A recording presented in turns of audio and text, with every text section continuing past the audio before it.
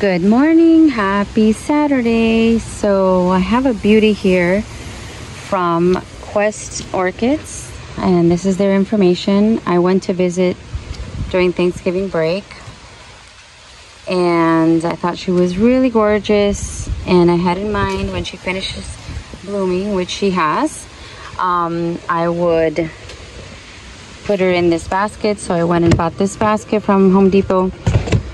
And like always, I'm gonna line it with some sort of, maybe this thing from my tree over there.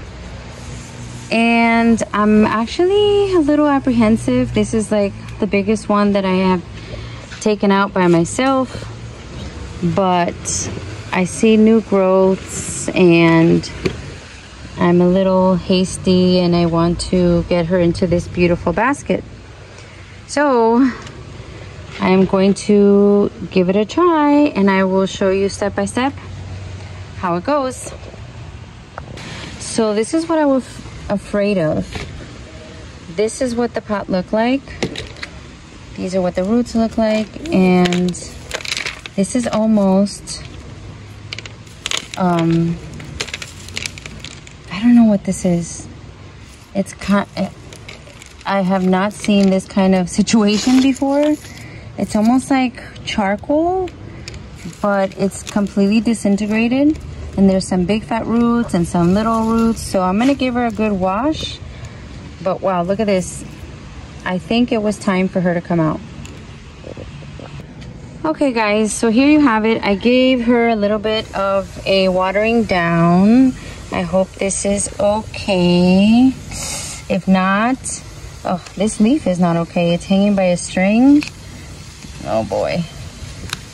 Okay. Sad, but maybe it was an old leaf. So I hope this plant is okay. I gave her a little watering. I am kind of concerned with what this looks like. I'm not sure, but for the experts out there, please let me know what you think about that. And so that's it. I am going to transplant her into here.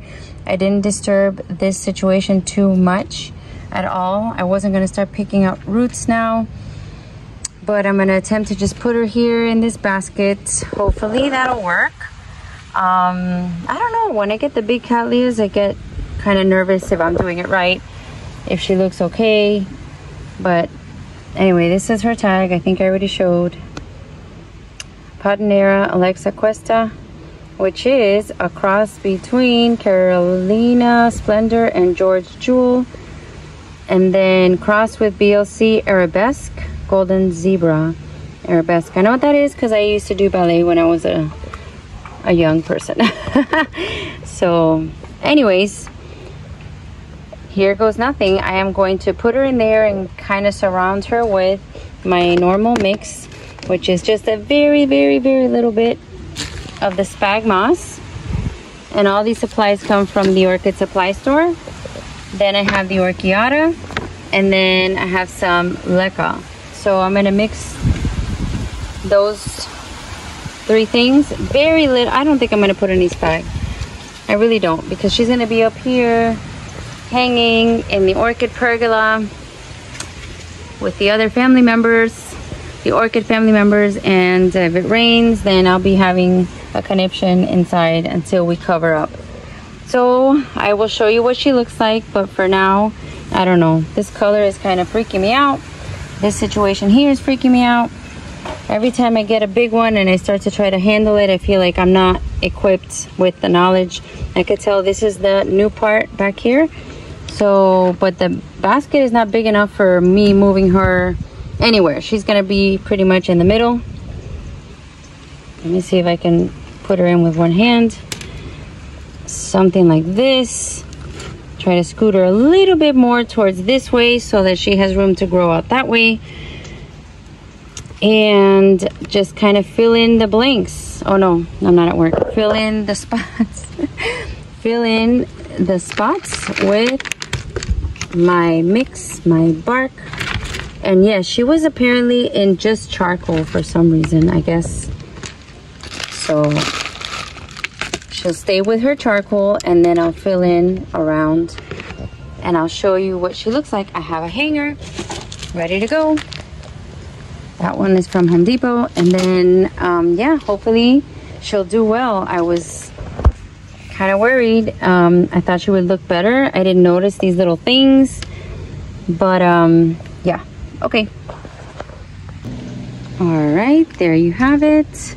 I think she looks good. I think she looks really good. Of course, everybody, when they're washed up in a new outfit, they look good. So that's what we have going on now. We have a little sprucing up. I think the leaves look good. I'm gonna attach the hanger. I'm gonna hang her up. I just fertilized her because it just happens to be fertilizing day. And I've had her for about 2 weeks. And that's it. So again, I got my supplies from the Orchid Supply Store. You can go visit them at www.orchidsupplystore.com. And you can get 12% off with my discount code. And the owner there is Ken, really nice. He can help you even choose live orchids. And you can get potting supplies, you can get pots, you can get mounts. Most of all of my mounts are from there. So and the plants are doing well, the ones that are on them. So he has baskets too. So let me know what you think. I'm going a little basket and mounting crazy lately, but I really love the look, and I think they enjoy it better than the pots, even though the ones that I have in pots seem to be doing okay as well. But yeah, first I got clay pot happy, and now I'm mounting and basket happy. Look at how cute this looks. The variation in the color in this basket, I think it is gorgeous. Tell me what you think, and if you have any ideas, if that looks bad, let me know so I can spray it. I'm gonna spray it anyway, but so I can wash it, spray it, or if you have any ideas, all the experts that are out there, let me know. Thanks, bye. Hi guys, so this is a first for me, and I don't know if I like it. I don't know what I'm doing. This is my sick orchid. It was a cattleya that I bought in my first show when I went to the Fairchild Orchid Festival. Orchids in Bloom, was it called, or something like that. And it wasn't doing well after a while. When I bought it, it didn't look that great, but of course I was extra new. I'm a newbie now, but I was extra new then. And yes, that did look like a shadow, but not anymore. I think it's completely dry. The pseudobulbs look wrinkly, even though I tried to water them. I had to cut this leaf because it was getting all sort of weird markings, and I kept her separated. But yeah, that's what she looks like, and it wasn't a sunburn, so I think she has something. There's something happening here. So what I did was I kept her in a pot, I kept her separated, and I kept on feeding and taking care. Look at how this bulb came out all deformed. So anyways guys, so this is the first. I put this cattleya on the palm. This is the kind of light she's gonna get. And I know that I follow Blanca from Blanca's Orchid Garden, and she would do this and have beautiful blooms. And so, but I was never daring enough to put my cattleyas on there for some reason, because I didn't know about the light, and I still am not quite sure. But this is gonna be my tester. I know she's sick, I know she's not doing well, but let me see if she survives. I got some moss, and I'm gonna attach. Look at how the roots look. I mean, it's not looking promising, and if she's lost, then I mean, I guess I can say I tried my best. But she's not that small of a plant, and she's still hanging in there. But I took her out of her pot because she looked like she wasn't getting any better, and the leaves were starting to lose their, you know. And of course I'm gonna wash my hands after touching her, because I don't know if she's gonna virus or I don't know what. But this was promising to me. So I took a knee-high, Blanca style. I took a knee-high, I put some fresh moss from the Orchid Supply Store, the New Zealand bag moss, and I'm gonna cross my fingers that she's okay under this palm. The weather's cooling down. I'm gonna add the moss and give you updates, and hopefully if you guys have any tips. I mean, I didn't want to throw her out, but yeah, she is looking horrible. I've already sprayed her with everything. I've given her the fungicide, I've done insecticide, and of course I feed her. So I mean, she's okay. I might give her another tie in the top, add the moss, and hope for the best.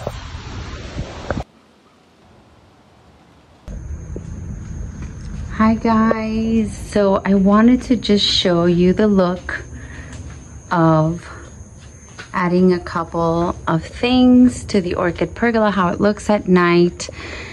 So sneak peek at a bloomer and another bloomer, but that's for another video. And look, my philodendron is looking pretty good, but take a look at this little change. And yes, sun is setting. We added a little bit and it's dark now, but I bought some lights. The same lights that we already have are going to be extended all around the orchid pergola. And I'm so excited. It's getting dark, but we added this lattice and it looks like a proper orchid shade house. I am so happy with it. I know it's dark. Look at that. Beautiful. It's so peaceful out here. I never want to go inside except for the bugs. The bugs are really annoying. But yes, this is just a little tiny in the dark tour of that little special edition. Just a little piece of lattice, and just seeing how it looks, I think we're gonna wrap it all the way around, and then I might hang this grid here so that I can continue hanging these mounted orchids. So exciting. I love it. I love how it looks. I'm in the process of reorganizing it.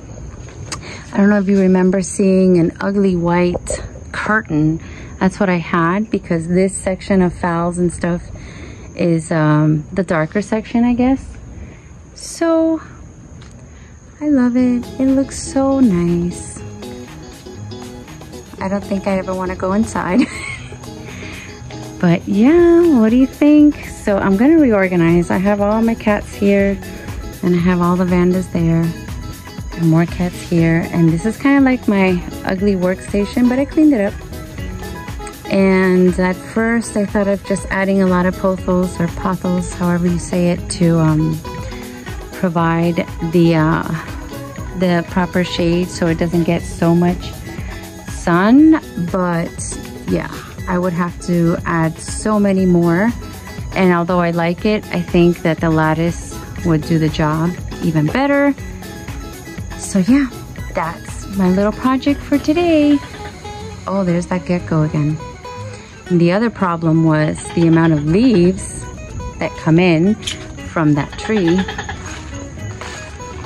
The gecko tree. Oh boy.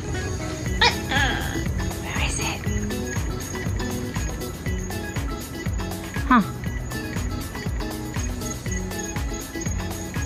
So yeah, I'm excited. I think it looks really nice. I hope all of you have a nice evening and enjoy your orchid grow space. I'm really enjoying mine, and hopefully I'm going to finish this project tomorrow with lights and more lattice. See you guys later.